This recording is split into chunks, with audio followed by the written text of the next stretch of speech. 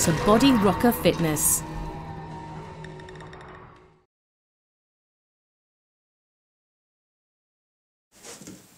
Hi guys, Richard from Body Rocker and Bootcamp Fitness. This video is going to take you through the setup for the complete workout track number 7. So we've got the complete workout track number 7.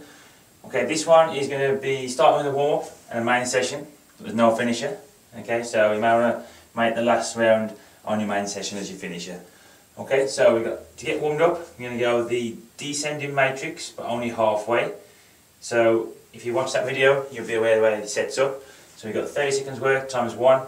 Then you've got 30 rest, 30 seconds work times 2, the rest time comes down to 25, times 3 on the 30 seconds work, 20 seconds rest, times 4, 15, times 5, 10 seconds.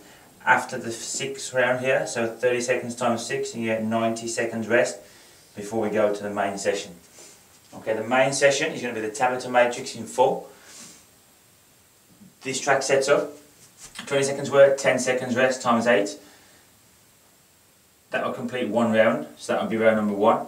After round number 1, you're going to get 30 seconds rest, and you're going to repeat this pattern until you've done 4 rounds. So you get 30 seconds rest in between rounds 1, 2, 3 and 4. Following round number 4, you're going to get 60 seconds rest here. Then you're going to repeat the 4 rounds again. So then you're going to go another 20 seconds work, 10 seconds rest times 8 for another 4 rounds. So that's going to be rounds 5, 6, 7 and then 8. Again, that will then complete the workout. There's no finisher on this workout track. Okay, these two tracks back to back are quite hard. If you're interested in download complete workout track number 7, go to bodyrockerfitness.com.